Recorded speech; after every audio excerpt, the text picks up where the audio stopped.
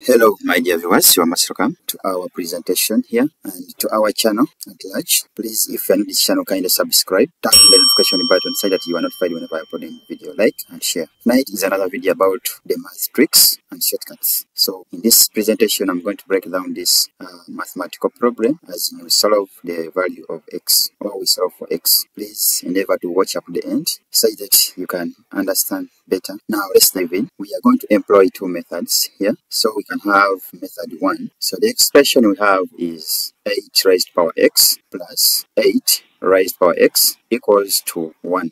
From this step, I can see this is the same as that. So, I can let maybe m equals to the 8 raised to power x. Say that I'm going to have our m plus m equals to 1.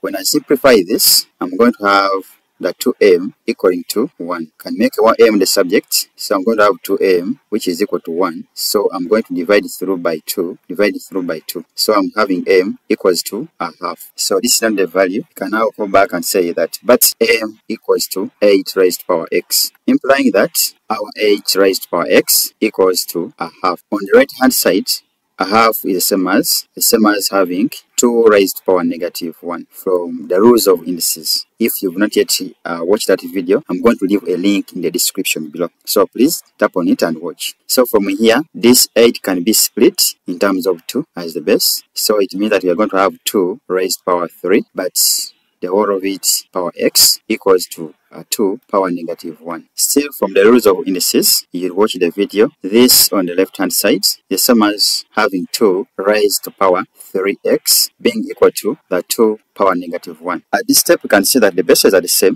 on both sides of the equal sign. That means we are going to compare the powers. So this implies that we are going to have our 3x being equal to the negative 1. We've just picked the powers here. So to get the value of x, simply we are going to divide it through by 3 on both sides of the equal sign. So divided by 3, divide by 3. On the left hand side remains x equaling to negative a third. Therefore, our value of x is negative a third. That's for method 1. We can now opt in for method 2.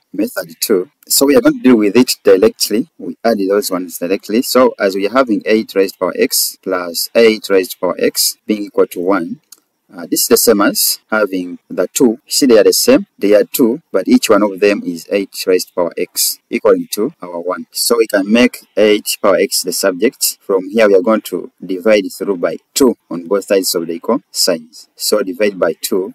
Divide by 2. From here, we are going to remain with 8 raised to power x on the left hand side, and on the right hand side, we are going to have half. From here, in terms of 2, 8 is the same as 2 raised to power 3, but you have another power which is x equaling to a half is the same as having 2 raised to power negative 1. This is the same as having the 2 raised to power 3x, because this one just a multiplication of the powers equaling to the 2 raised to power negative 1. So in here we compare. It means that we are going to have our 3x being equal to the negative 1. So to make x the subject, we are going to divide it through by 3 on both sides of the equal signs. This implies that our x equals to negative 1 out of 3. So this is our answer.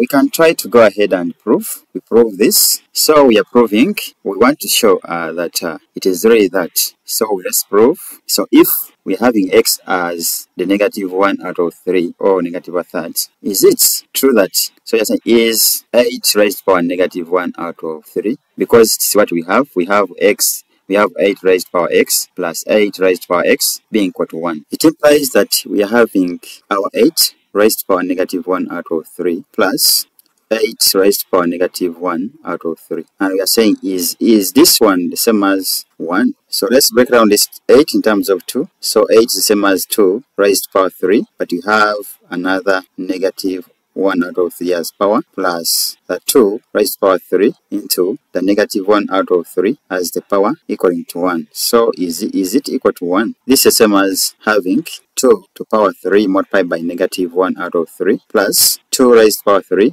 multiplied by negative 1 out of 3 equals to 1. So you can see that the 3 cancels. So you're having 2 raised to power negative 1 plus 2 raised to power negative 1. So is it equal to 1? Still a question. So this is the same as having a half plus a half. And we are still asking, is it equal to 1? So is a half plus a half a 1? Yes. So is it equal to 1? So it is a yes, implying that our value of x, which is negative 1 out of 3 or negative a third, is correct. Thanks for watching.